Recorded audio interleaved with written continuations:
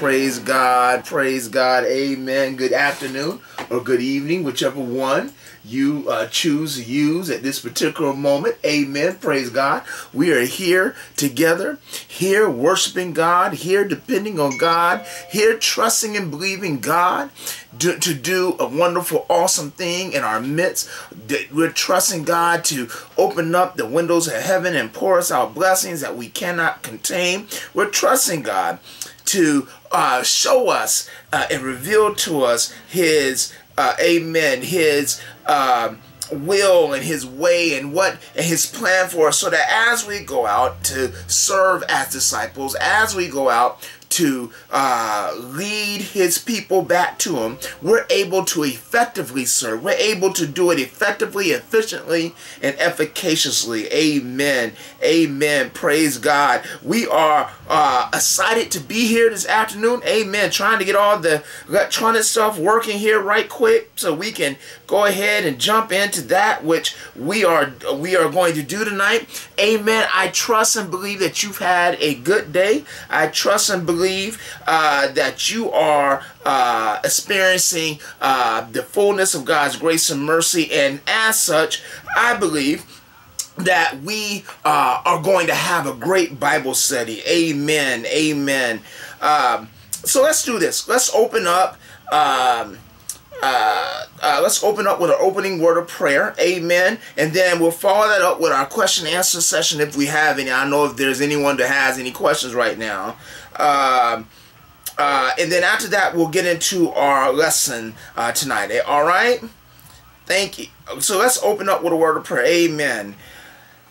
Dear Father God, creator of the heavens and the earth, God, we come to you right now, praying and asking, God, that you will be a very, very present help in this moment, God. We're coming to you, asking you to be a blessing to us. We're coming to you asking that you would speak to us where we are, and that you would help us understand what it means to walk by faith, to talk by faith, and to serve by faith. That we are asking you that you would help empower us and help us, God, to bring you to the people that need you, so that, God, they may turn to you and they may trust you and depend on you at all times, all places, in all ways.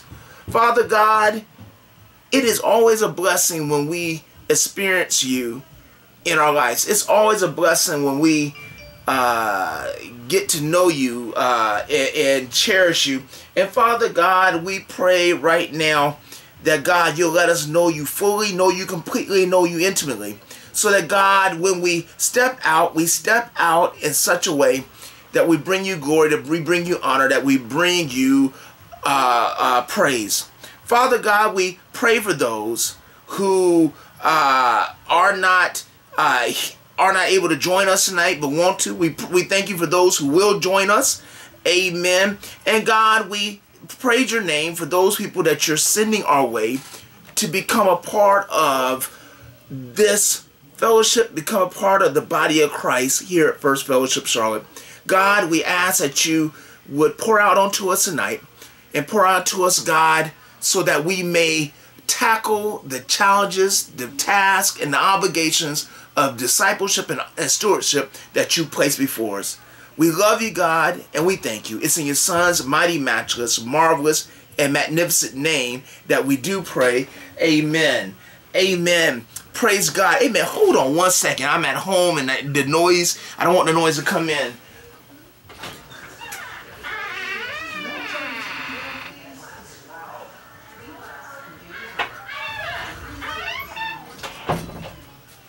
All right, amen. I'm sorry. I apologize with, being home here now.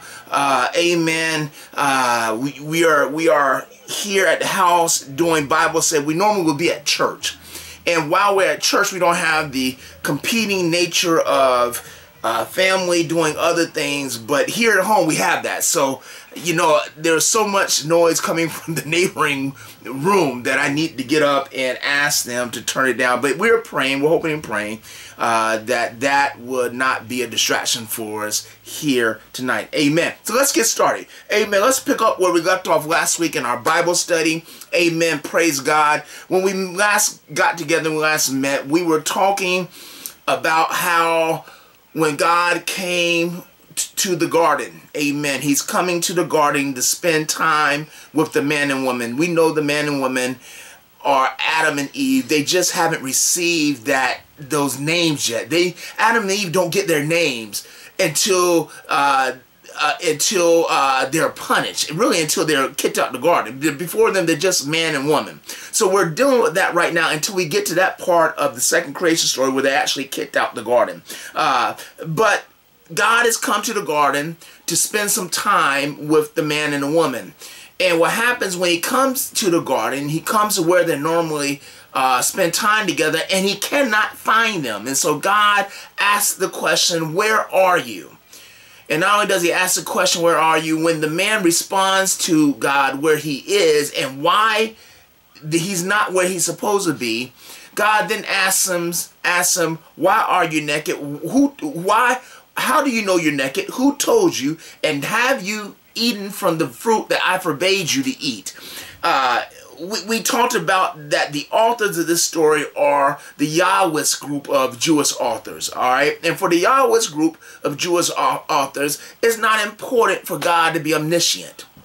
Him not knowing everything does not distinguish or diminish him being God at all.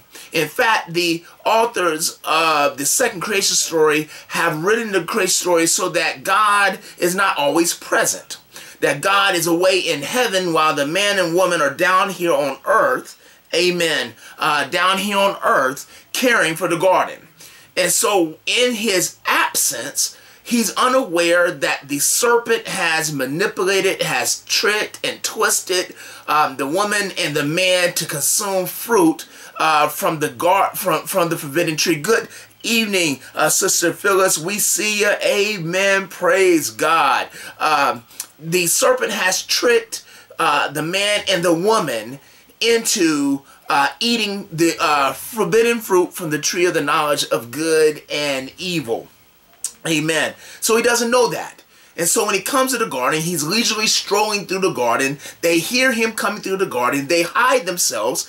And God calls out, where are you? And they say, we're hiding. So that's an indication God doesn't know where they are.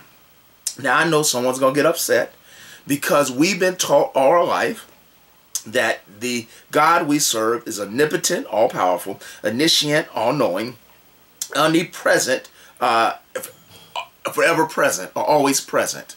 I've even taught you that God is omniferous, a fourth quality, that he's all things to all people at all times without diminishing who he is in any quantitative or qualitative way while he's being all things to all people. All right. But to the authors of this second creation story, he's not omniscient and he's not omnipresent. He's omnipotent though. Amen. And so he doesn't know where they are. And then once he realizes that they're hiding, he doesn't know why they're hiding. Amen. Praise God. But again, for the Yahwist, that's not important. What's important for the Yahwist is that God is a God of choices. Amen. That there is a set of choices for every situation that we deal with. And these authors believed that God not only knew what every choice was for every situation we encounter, every circumstance we experience, but he made those choices available to us. All right, amen. Now here's the thing about what the Yahwist, how they operate and how they thought. The Yahwist did not believe that God forced you into choosing any particular choice. In fact, the Yahwist would probably be forebearers to the Christian theologians called free choice theologians, or free choice theology. This is the whole idea that God doesn't make the decisions for us. He puts the decision before us. Amen. He doesn't make decisions for us. He just sets the decisions in front of us, the choices in front of us, and then he lets us make the decision that we make. Now, sometimes we choose right and correctly and we make the right decision, and therefore he then rewards us. But there are other times when we make the wrong decision and then he has to punish us. That's the whole basis of free choice theology. The opposite of free choice theology is what we like to claim predestined theology, where God has created everything. He's created a plan for everything to happen, and he's orchestrated things that happen so that nothing that we do is a surprise to God, because everything we're doing it the way God wanted it to happen. In fact, let me give you an example of these two theologies, amen, that we see them and experience them all the time. Go to a funeral, any funeral, and the first thing you will hear the preacher say to the family who's mourning the loss of a loved one is that God knew that this day was coming. Amen. That God appointed this time for this person to be called home to the Lord. That's predestination, y'all. In other words, God knew this ahead of time, so we don't have to be upset. We don't have to be bent out of shape, because God knew that he was going to call our loved ones home. That's predestination. Come back to church 12, 24 hours later, the same preacher is getting up saying, you have a choice to either choose God or don't choose God. You have a choice to choose salvation or don't choose salvation. Now we're back on free choice. Now the minister or the preacher is saying that God has put the option before us of which choice to choose. Either we choose salvation or we don't. Either we choose to serve God or we don't. The Yahwehs who wrote the second creation story contained in Genesis chapter 2 and 3 are more free choice theologians than anything else. And so in their mind, it's not necessary that God know everything. It's not necessary that God is always present. But it's always necessary that God is aware of all the choices for any given situation, and that he makes those choices available to us. Amen. Amen. With that said, once we've made the choice, again, if we chose correctly, he blesses us. If we choose wrongly, he punishes us. There's repercussions. Amen. Amen. So where that has brought us for tonight is that in this scenario, where God, the man and the woman, and the serpent currently are, there's several things that God was not aware of. Okay, amen. He was not aware of where the man and woman were physically. He's not aware that the serpent has manipulated the woman and the man into believing if they eat from the tree of the knowledge of good and evil, they will not die. And he's not aware that they've actually eaten the forbidden fruit. Amen. Now, picking up where we left off, therefore, it's important for us to notice what happens when the Lord God Almighty inquires with the man why he, the man, was hiding from God, and who told the man that he was naked. Now, mind you, God poses specific questions to the man. There are two of them. Why are you hiding? And who told you were naked? Okay, those are the two questions. I'm trying to move my two fingers so that you can see them. Why are you hiding? Who told you were naked? Okay. The man does not answer God directly. Okay.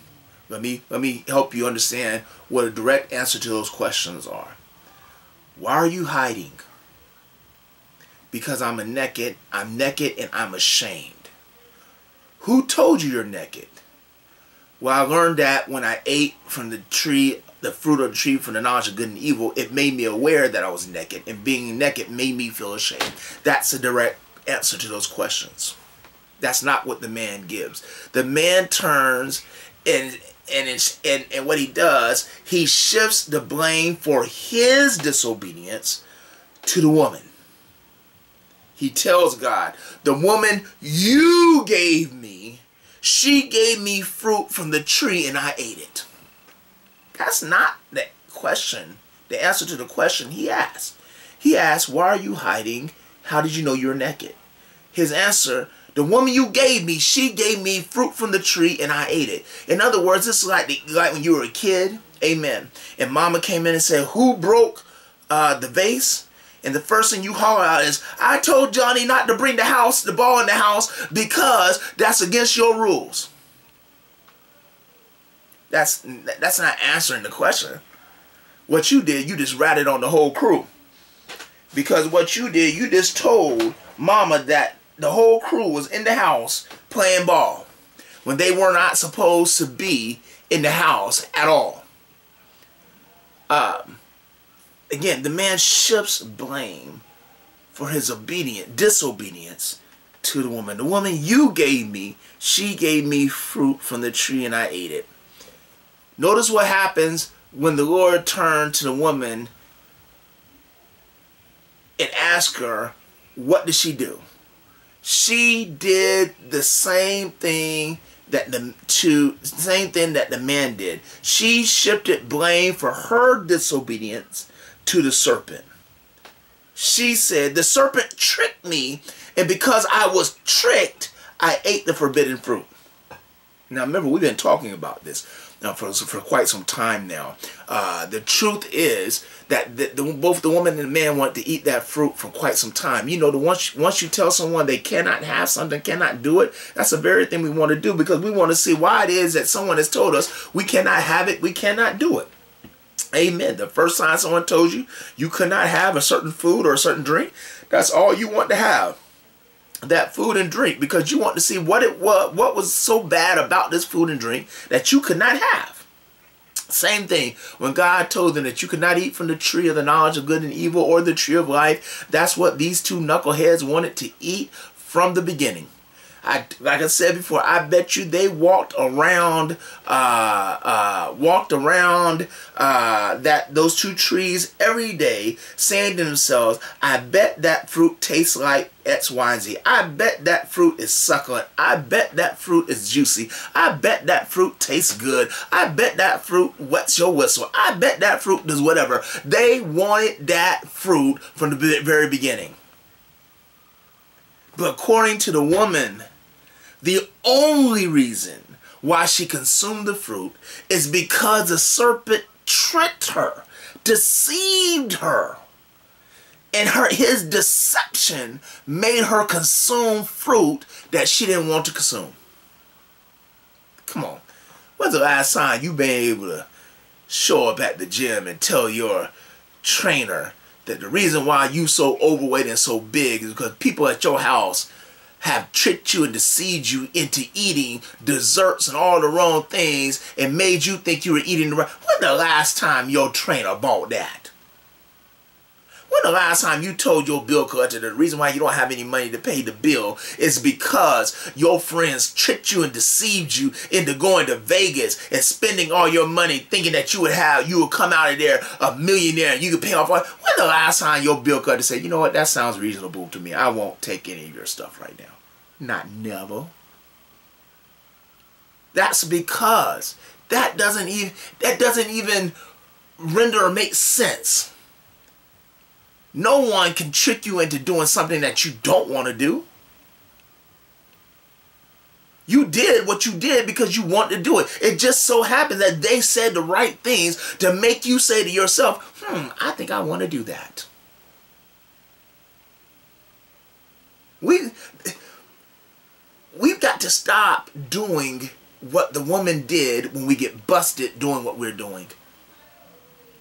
We've got to stop sitting here and putting the blame on everyone else and everything else for the decisions and the actions we take.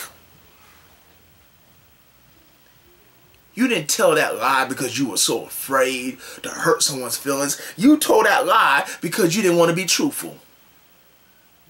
That you thought it was better to tell that lie than it was to tell the truth. Stop sitting here and saying you didn't want to tell someone the truth because you didn't hurt their feelings. You know what? This is what I found. Even though the truth hurts their feelings, it doesn't hurt them that much.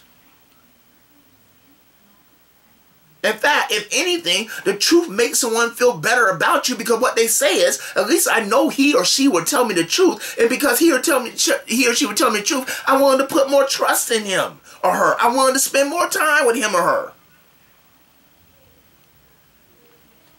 I mean, is it registering? We do the things we do because we want to do them, not because someone manipulated us into doing them. You went out and got tore down because not because your friends were getting tore down, because guess what? You want to get tore down. And it just so happened hanging with your friends allowed you to get tore down. Stop blaming your friends for getting tore down. We do what we want to do. And we can't be like the woman there in the Garden of Eden declaring that it was something else. The serpent tricked me, and because I was tricked, I ate the fruit. As if she didn't know she was eating forbidden fruit when she plucked the fruit off the tree. Like she didn't know she was eating forbidden fruit when she held that fruit in her hand and then took a chunk out of a bite out of it with her mouth. Like she didn't know that was forbidden fruit when she turned to her husband and gave him a piece so that he could eat it. She wasn't that tricked.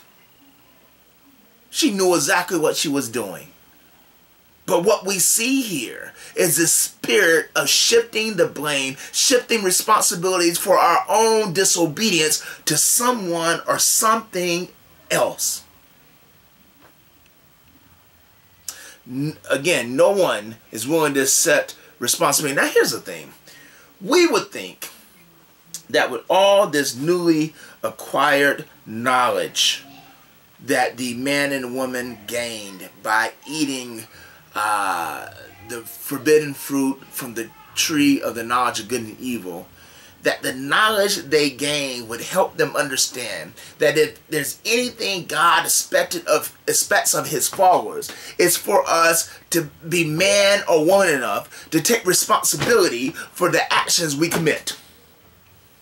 If you read through the Bible, every time God has to confront someone for some sin they committed, every time God has to chew someone out for falling short, one of the biggest issues he takes with those persons is when he tries to confront them about it and they want to shift responsibility, shift blame to someone else.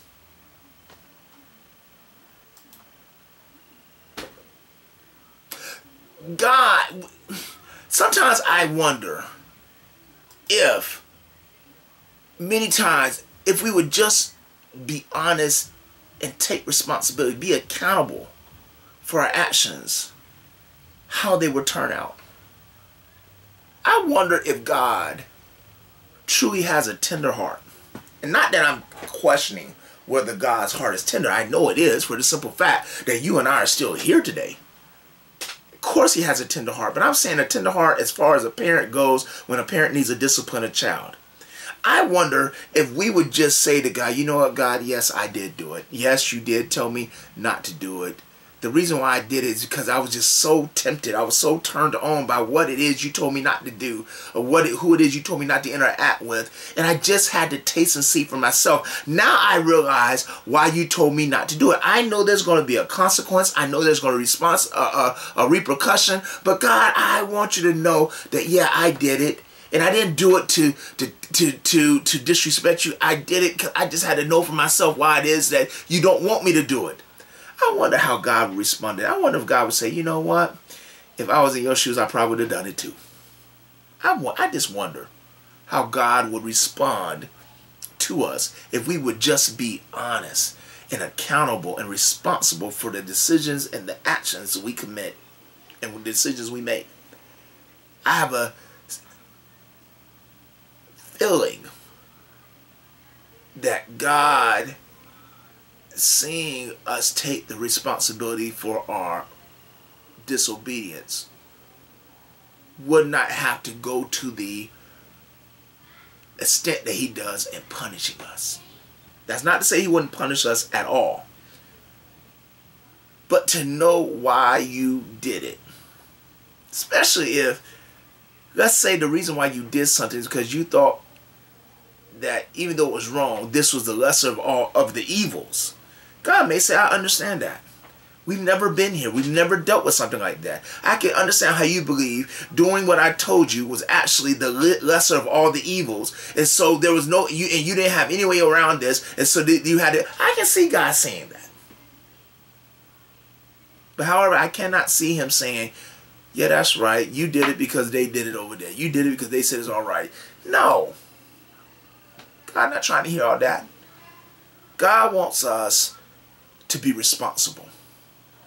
And here's the thing. If the man and the woman knew the difference between right and wrong, which they do now because of eating from the fruit of the tree of the knowledge of good and evil, then they had to know that the Lord our God demands responsibility and accountability from his people. In fact, that's why I think they're hiding. I think they're hiding because they realize at this point that God requires obedience. They also realize they've been disobedient. They further realize that the next thing he's going to require from them is responsibility for their misconduct, for their disobedience. And I believe that they're unwilling to give it. And for some reason, they believe that they can hide from God. In fact, I'm getting there because I really want to chew on that tonight. They believe that they can hide from the God we serve. Amen. Amen. And before I get to them about believing they can hide from God, I also believe they're fearful of the consequence that they're going to have to suffer as a result of their disobedience, and therefore they don't want to accept responsibility for their disobedience because they fear that accepting responsibility will hasten the punishment. If I can analogize this to when we were kids, this is like getting the note sent home to your parents. But before the note came home, the teacher picked up the phone and called your parents and said, I'm sending a note home because your child is doing X, Y, and Z. And from the moment you get off the bus to the moment you get home, that's the longest, most painful walk that you have to make. Because you are so afraid of what your parents may do to you. You have an idea what they're going to do. But you're so afraid of what they may do to you that guess what? It takes you forever to walk a block home. In fact, playing outside with your friends didn't feel fun anymore because you were too occupied with worrying about what they were going to do to you once they got their hands on that note. I know I did. I know I couldn't concentrate, couldn't focus. I was so afraid that my father was going to kill me when he saw the note from the teacher that, I mean, my afternoon was ruined. I think that's where the man and the woman are at this particular junction, at this particular time. And that's one of the reasons why they're hiding from God. They don't want to feel, to deal with the consequences of their behavior. They don't want to deal with the repercussions of their disobedience. Amen. So we're at this point where I want to ask us this question. I want us to think about this. I was hoping and praying, amen, that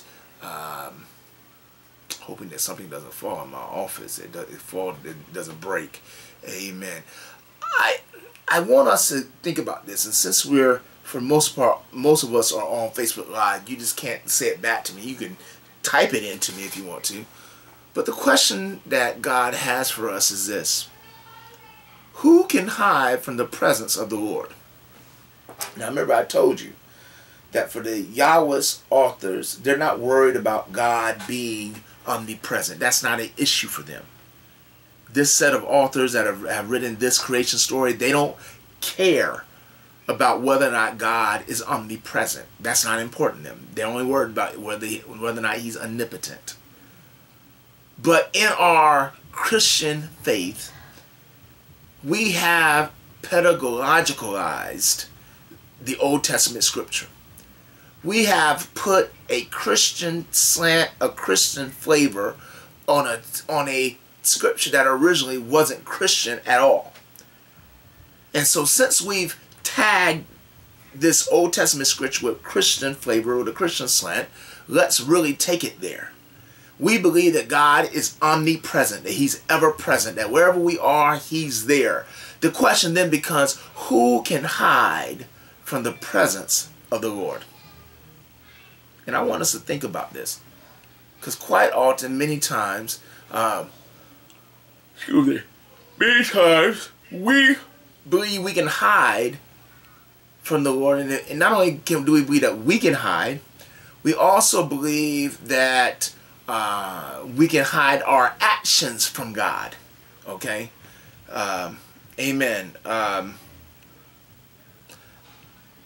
The problem is that if we're going to believe that God is omnipresent, that He's ever present, then we must realize that there's nowhere we can go that the Lord isn't already there. In fact, King David reminds us about this in Psalm 139 when he says, I climbed to the highest mountain and there you were. I went into amen, Brother Kevin, I went into the lowest valley and there you were. I swam down to the deepest depths of the sea and there you were also. Where can I go where I can escape? There's nowhere you can go where you can escape the presence of God. God is always there. That also means that what we think we're trying to do, what we think we're hiding and doing out the eyesight of God, we're really doing it in His eyesight. Let me help you understand where I got that from, okay? Amen. When we say the presence of God, the Aramaic word that our Bible editors are translating into presence doesn't actually mean presence at all. Rather, that word means face. So when we say who can hide from the presence of God, who can hide from the face of God? In fact, that word, let me give you that word, because I know someone is saying, what is that word, Pastor Al? That word is the Aramaic word paneim. Paneim, P-A-N-I-Y-M, paneim. It means face. So when the Old Testament authors are writing this and the Jews are reading this, the scrolls of this book of the Jewish canon, they understand who can escape the face of God. Because again, if God is always around us, God is always with us, that means God is always watching us. And if He's always watching us, that means His face is turned to our face. There's never not a time that we're not facing Him. Who then can hide from the face of God? So let me mess with some folks. When you thought you were going to cheat on your wife, on your husband, and get you a little bit on the side, you got you a little bit on the side in the face of God. When you thought you were going to take that extra Snicker bar or that extra Reese's Pieces candy packet and no one saw you at the store doing it, God did, because you did it in His face. When you sat there and told that story, that bold, bald-faced lie, and got away with it because the people believed you, there's one person you didn't get away with it from because God was right there. You did it in His face. There's never any occasion, any incident where God, where we have done something and it's been outside the presence of God. In fact, that brings me to this question.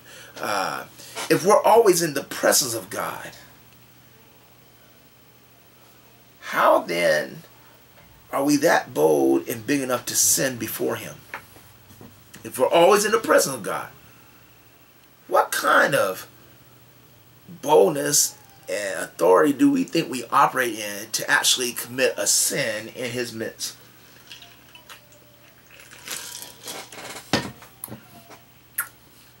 If we realize that, I think many of the sins we commit, we wouldn't commit them anymore. Let's be for real. Not very many of us were bold enough to disobey our parents in their face. I mean, you didn't disobey my father in his face. My father was crazy. My father laid hands on you. In fact, if child abuse laws were as tough then as they are now, my father would still be in jail right now. Okay? So no, you didn't show out in front of my father. I wonder if we treated God like we treat that parent that we know we don't show out in front of. Would we sin the way we do? Would we hustle, scheme, cheat, steal, lie the way we do? will we covet and bear false witness the way we do if we knew we were literally in the face of God? If God acted and treated us like that parent that we knew not to show out in front of, would we do it? I don't think we would. In our scripture here tonight, in the 8 to 13 verses of Genesis chapter 3, the man and the woman aren't just hiding from God's presence. They're literally hiding from Him. They're hiding from Him.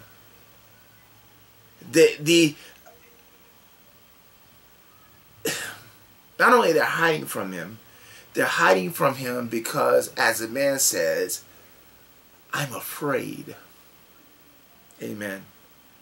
He's afraid. What is he afraid of? He's afraid of the consequences that the Lord is going to impose for his disobedience. He's afraid. Now, I went and did a little research on what that Aramaic word is for being afraid of someone or something. And what I learned is that the word for being afraid of someone or something is the same word that is used to indicate that we revere someone or something. That Aramaic word is Yare. Yare. Y-A-R-E with the accent over the E. Accent mark over the E. Yare.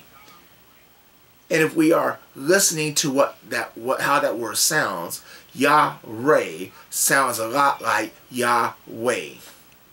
Yahweh, to be afraid of or to revere, sounds a whole lot like Yahweh, the name of God, one of the names of God.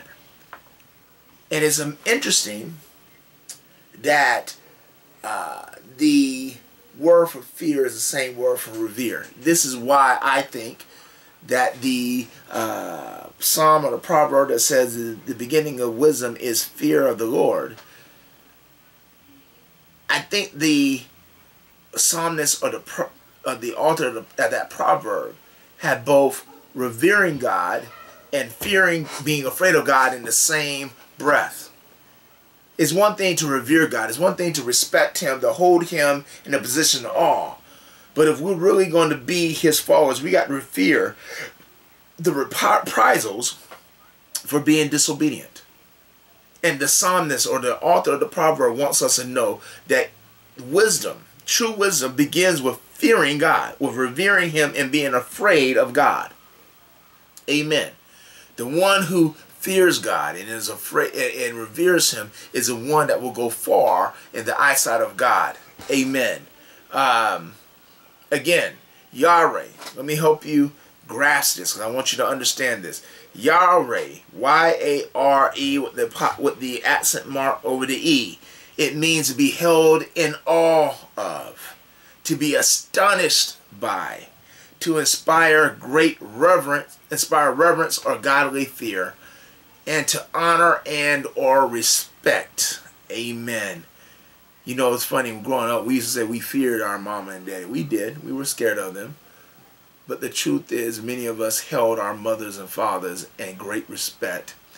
We were in awe of them, and we really honored them because of who they are and what they mean to us. Amen. All right. The next word I want us to look at, because you got to remember, when God asked, "Why are you hiding? Who told you were naked?"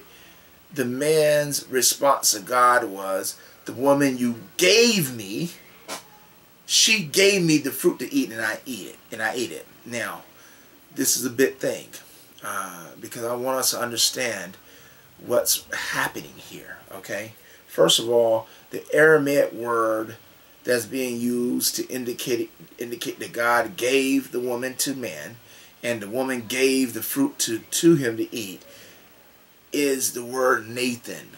Amen. Just like the name we have nowadays, N-A-T-H-A-N, Nathan, that's the word, the Aramaic word for to give, that's being used here in this situation. Amen. the man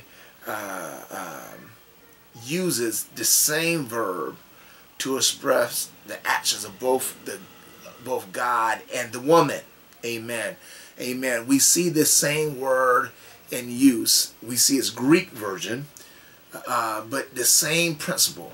In fact, no, I'll hold that. I'll hold that because I'm coming to it. I'm coming to it. God gave the woman to man. God Nathan the woman to man. God, the woman Nathan the forbidden fruit to the man. All right. So both of them gave. This leads us to the question, and this is a rhetorical question I want you to think about, but you can comment, chime in if you want to. Use the box down at the bottom of the Facebook Live window. But this question I want you to consider is, seeing that the man said, the woman you gave me, she turned around and gave me the forbidden fruit and I ate it. Could it be that the man is asserting that both God the Father and the woman held the same position of influence and importance to him? Could it be that the man, because he's asserting that God gave him the woman and the woman God gave him, turned around and gave him the forbidden fruit that he ate, could the man be asserting that both the God and the woman God gave him hold the position, held God-like authority over him? Now, I asked that at Noonday Bible Study, and our people didn't necessarily think so. So then I had to rephrase the question. I rephrased it like this: was the woman as much a God to the man as the Lord was? Did the man hold her in God-like status as much as he held God in God status? That's the question for us. And the answer is important, because how we answer it also affects how we deal with certain people that we hold in high esteem. Let's be for real. All of us have someone that we hold them to a God-like status. We know they're not God, but we give them so much power over our life. We give them so much influence over our life. We give them so much credence over our life that they then become God to us. And how we figure out how the man held the woman in certain esteem will help us understand how we hold certain people in certain esteem in our lives. Amen. When God gave the woman to man, God gave the man a divine gift. Please understand, anytime we see God give anything to any character within the Bible, God has given that person a divine gift. It's not anything out of the ordinary. It's not anything ordinary. It's not anything average. Anything that God gives a character, it is something special. It's something out of the ordinary. It's something unusual. And here's the thing. God gave woman to man, which means that the woman is something special.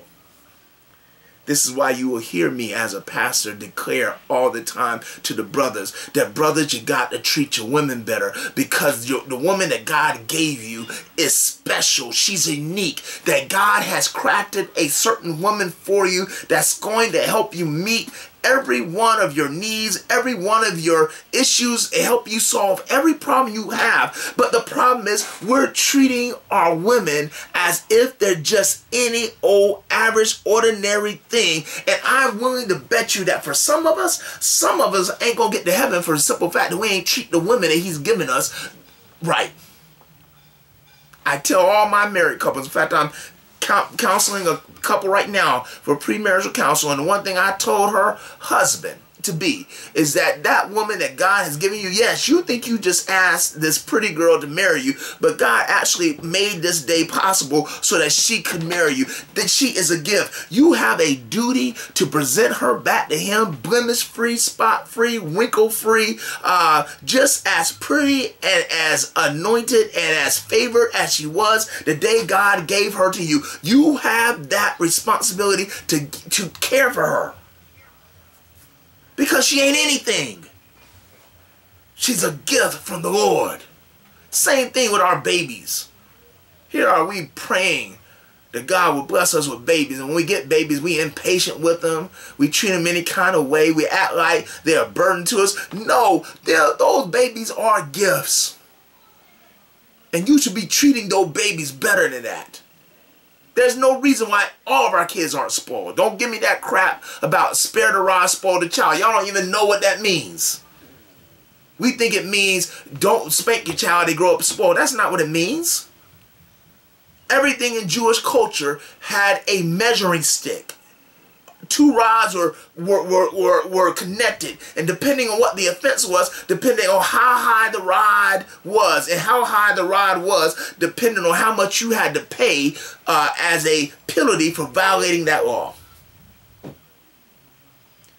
So when the psalmist or the proverbist says, spare the rod and spoil the child, what he's saying is if you don't teach your children responsibility, they'll never grow up responsible, and they will be a burden to the community.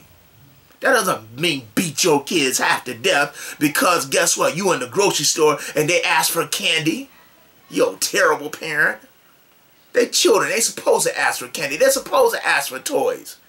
You supposed to be a bigger adult than your kids are children and be able to handle that and to move them away from that. Doesn't mean you show out and tear them up and abuse them in front of people. Yeah, I said it. And if anyone has a problem, you tell them Pastor Al said it. These babies, your wives, your husbands are gifts too. We have to respect and honor and value the gifts that the Lord our God gives us. Amen. But let's also tag that information with this warning, okay? When we let other people possess God-like authority in our lives, amen. Okay, we're having a little problem. Amen. Amen. We're having a little problem. Okay, we're going to keep going. When we let people possess God-like authority in our lives, we will always find ourselves being disobedient to the Lord our God. Amen. When we let other people possess God-like authority, we always find ourselves being disobedient to God. Jesus says it, and he says it matter-of-factly. He says that no person can serve two masters. You'll love one master and despise the other, or you despise the first master and love the second one. You can't love two masters. You can't love God and something else. They both can't be your masters. So one has to be less than the other.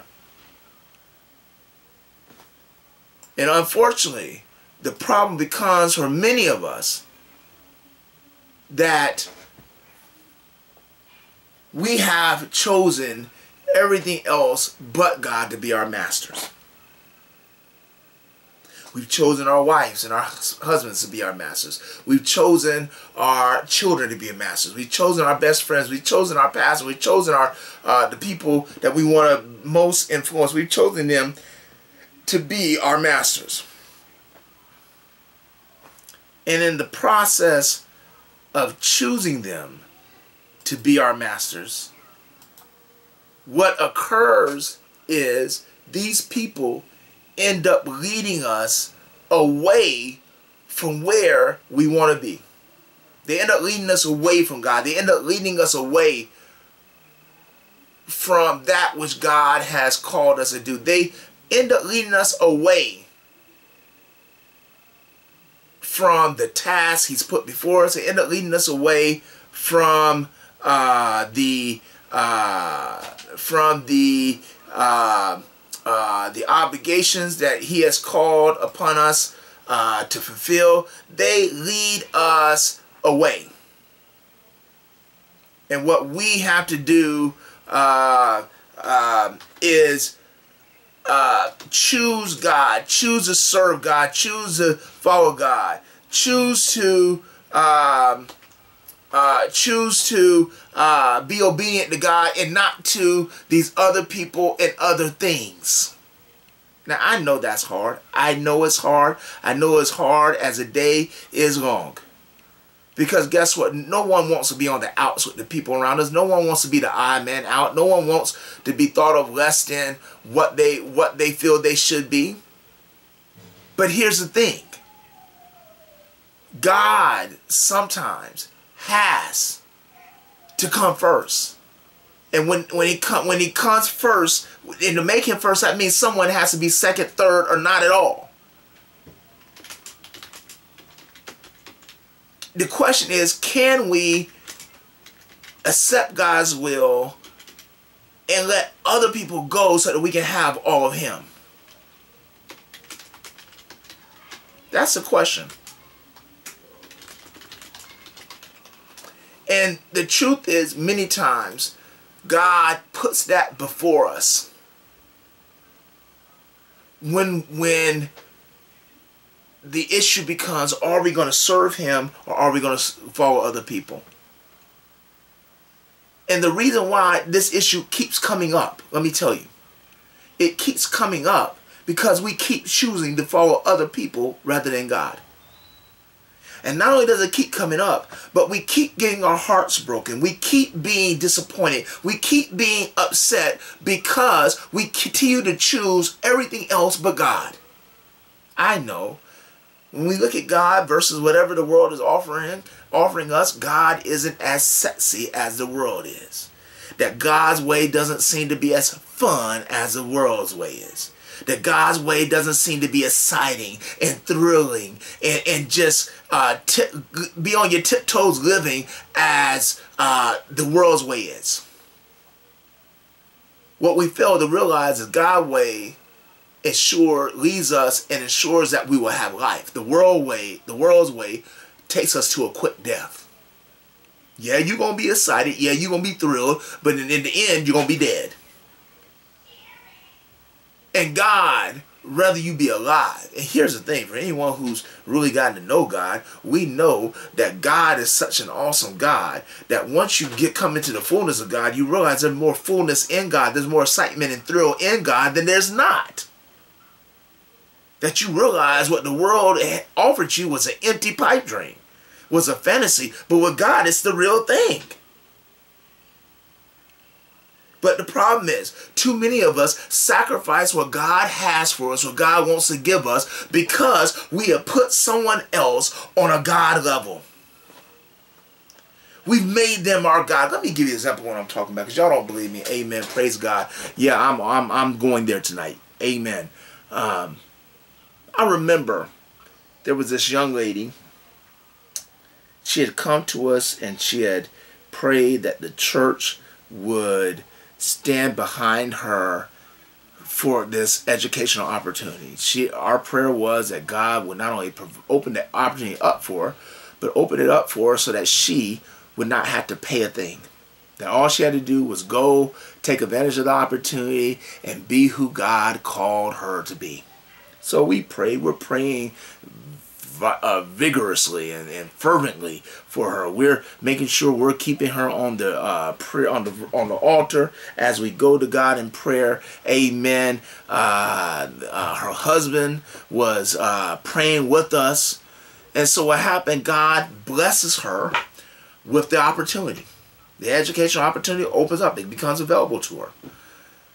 We are made aware that it's coming available to her, and we share with her that the opportunity has been made available to you. Guess what she says to us in return? Well, I need to go home and ask my husband if my husband believes it's all right for me to take advantage of this opportunity, to jump into this opportunity. Little did we know that while we were praying, her and her husband, their relationship was dwindling down. It was deteriorating. It was crumbling. So by the time the educational opportunity came around, their marriage was basically gone.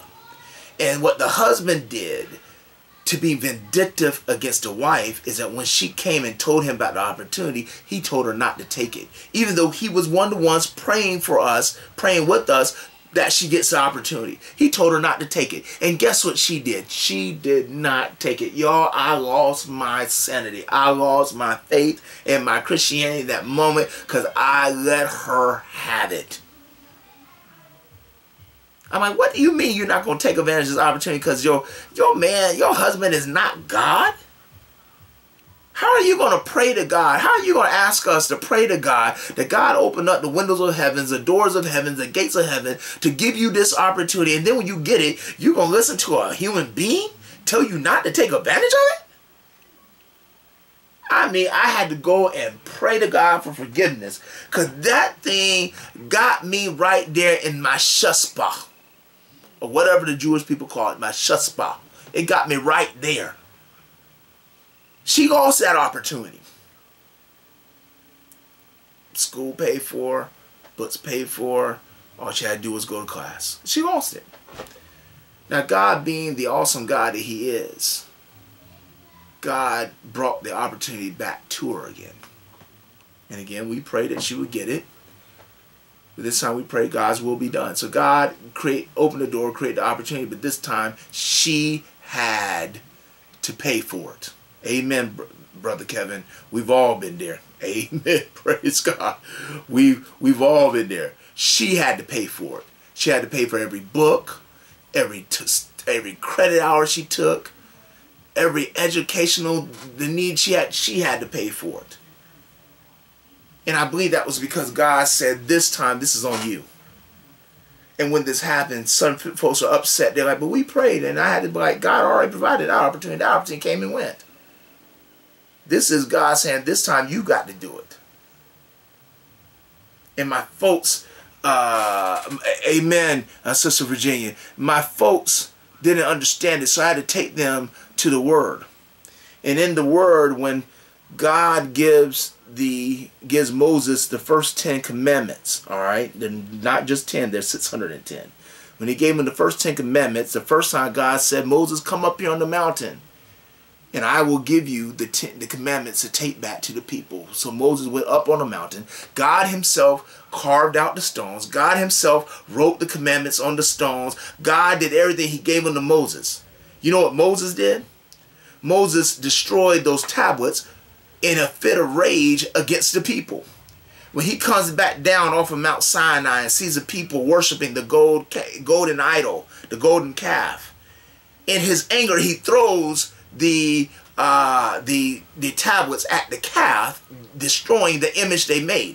But in the process, he destroys the tablet. The law is broken. It literally is broken into pieces down to the ground. Well, God says to Moses a couple days later, come back up on the mountain. I want to give you the law again. So Moses starts off. He said, wait a second. Before you come up the mountain, grab you 2 tablets. Cut out 2 tablets. And bring your chiseling tools with you. And so when Moses now has to carry 2 big heavy tablets along with a bag of chiseling tools with him up the side of the mountain, and when he gets up the side of the mountain, God says, I'm going to dictate the law to you and you're going to chisel it. In other words, I gave you what you needed the first time. But because of your own actions, you caused yourself to forfeit, to lose out on it. And now, if you want it, you got to now do the work to get it. That's what happened with my member. That is what is getting ready to happen with the man and the woman in the Garden of Eden. Yes, we know their name is Adam and Eve, but they don't have names yet. This is what's getting ready to happen. They're about to be kicked out of the Garden of Eden to now have to live life in a way that they earn the life they live. Before, God gave it to them. All they had to do was just be obedient. Don't eat from the tree of life and the tree of the knowledge of good and evil. And they didn't have to worry about anything. The land would give them anything they wanted. There was no such thing as a winter or a fall. It was summer all the time. All they had to do was just be obedient. But since they could not be obedient, since the man put his wife at a God-like level, on a level that only God should occupy in his life, he now is forced to beat his brow, to break his back, to force the land to give him what once the land would have given him freely.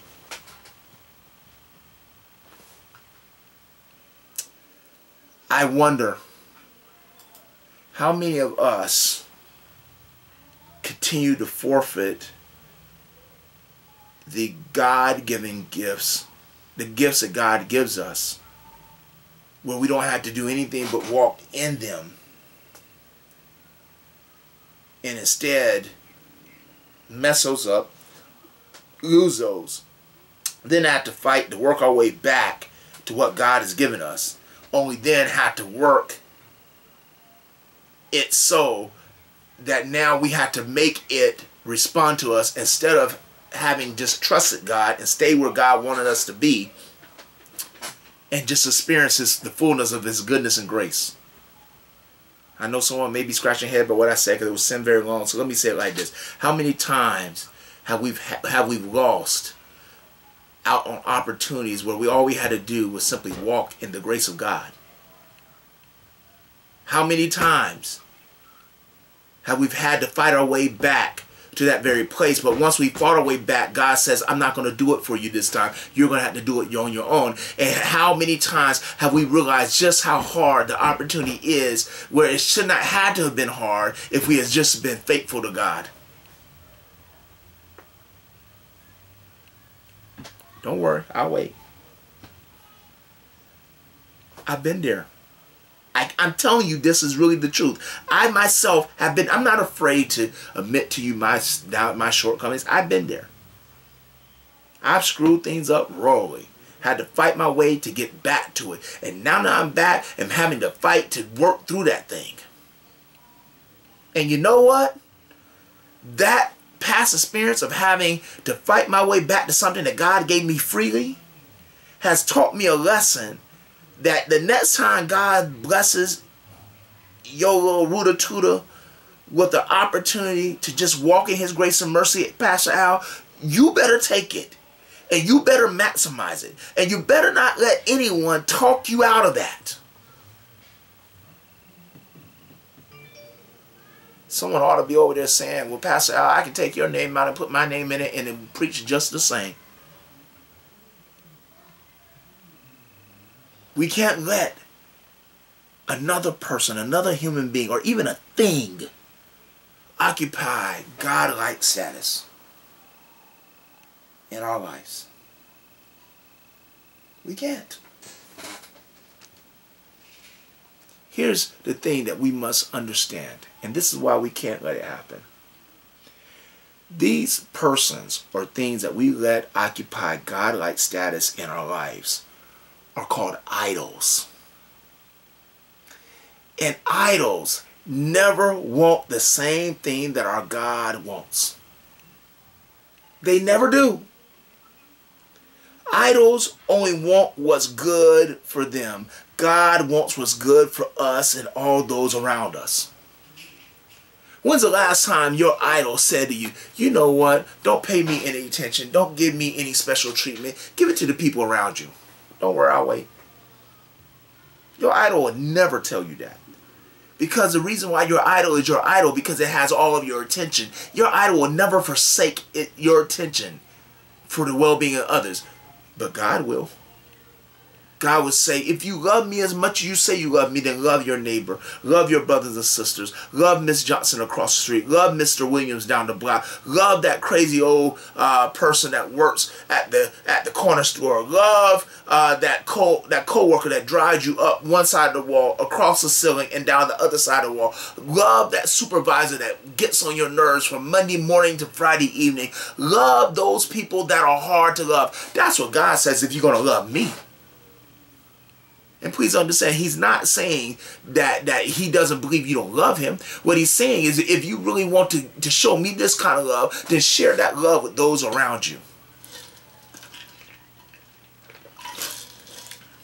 Share it with your neighbors. Your idols will never say that. Trust me, they won't. This means we must make a choice. Amen. Either we choose the Lord our God, or we choose the desires of man. And by man, I mean woman too. Amen. Some of the greatest falls in the world have been by men who have put God-like authority and power in the hands of the women they're with. Now, yes, I did say just a few minutes ago that we have to celebrate and value the women that God gives us as the gifts they are. Yes, we do. But we never worship the gift. We always worship the gift giver. Because here's the thing. Because he's a gift giver, he's also the gift taker backer. That just as easy and quick as he does give us a gift, he can turn around and take that gift from us. Trust me, I know. There was a time I was seeing someone and I put them on a godlike status. In fact, I remember when she said to me, we ought to find a church. And I told her I didn't need to find a church because I thought she was all the God I needed. Can you imagine hearing God? You see how I'm moving back on that? I'm moving back for myself on that one. Can you imagine what the face of God made, the stinky face of God made when he heard me say that? Little did I know, at that point she was on a process. God was about to, she was on her way out. Because what God says, I will have no other gods but me. And you shall have no other gods but me. And so she had to go. God had to remove her. And boy, did he.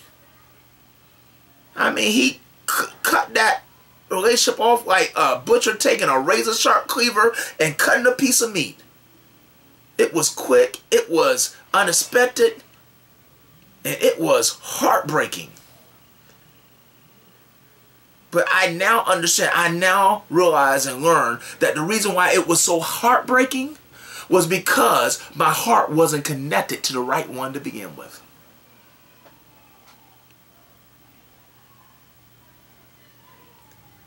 Who among us has done the same thing? You've chosen a person over God. Don't worry. You don't have to admit it to me. You ain't got to admit it to any of these folks. But you and God know. And if you've chosen someone over God, I implore you, I beg you, I plead with you to go back and redo that decision. To go back and recommit yourself to God. To give yourself back to God. To put that person back into a human status. A place of human status. And to take that person out of that godlike status. Because you're only doing yourself a favor. You're only helping yourself. The man, because we ain't got to the woman yet. The man lost access to the Garden of Eden. He lost access to immortality. He lost access to the resources of God where he had to do nothing to get them. He lost it all. He lost everything. Simply because he put his wife in a position that reserved solely for God. How many of us have suffered similar losses because we too have put persons in places reserved and meant for the Lord our God? Amen. Amen. Why don't we do this? Why don't we pause right there? Amen. We're going on almost an hour and 10 minutes, and that's about our time limit with Bible study. Amen. Amen. Praise God. Again, we apologize to anyone that was watching the first live stream that got cut off. For some reason, the computer's video streaming process went down. We had to restart the video streaming process. But if you watch the two live broadcasts together, you'll see the whole presentation. Don't worry. You're a couple hours away from me putting the YouTube video up on the church's Facebook page, because we're recording it right now. We're getting ready to upload it to YouTube. So don't worry, we're on the verge of doing that. But we want to thank you for joining us tonight. We want to thank you for being part of Bible study tonight. And we invite you to come back and be part of Bible study with us next Wednesday. We'll be on both at 12 and 7. What we teach at 12 is what we teach at 7. So if you miss one, tune into the other one. We're keeping it at the same speed, at the same pace. So with that said, let's have our closing word of prayer. And then we're going to get busy enjoying this evening, this day that the Lord has made. So why don't you bow your head with me as we go to God in prayer. Dear Father God, Creator of the heavens and the earth, God, we come to you right now. Thank you for this day, for this is a day, God, that you've made. We are glad. We are rejoicing in it. Father God, we thank you, God, for opening up your windows of heaven and pouring us out blessings we cannot contain. Too often, God, we think those blessings have to be something tangible, have to be money, have to be jewelry, have to be riches. But many times, the blessings that you give us is your knowledge. You make us aware of what your expectations and your requirements of us are. And God, knowing what's expected of us and what we're required to do is better than money, because God, that means we have a chance to be not only faithful to you, but be obedient to you. In fact, God, the truth is faithfulness begins with obedience. And God, if we just would do what you say, then God, you would count us faithful and deem us righteous. So, Father God, we thank you for sharing with us what it is that you want us to do and what it is that you don't want us to do. Father God, we pray that now you would give us the strength, the ability, the authority, and power to walk in that knowledge, to be able to implement your expectations and your requirements in our individual and collective lives. That God, when we go out here to minister, God, that we would be disciples that are efficient, effective, and efficacious. That God, we would be disciples that declare your word with boldness and with faith, and we would be stewards that take this responsibility of ministry seriously and take it and do something with it so that someone comes and know you, God, through the free pardons of their sins.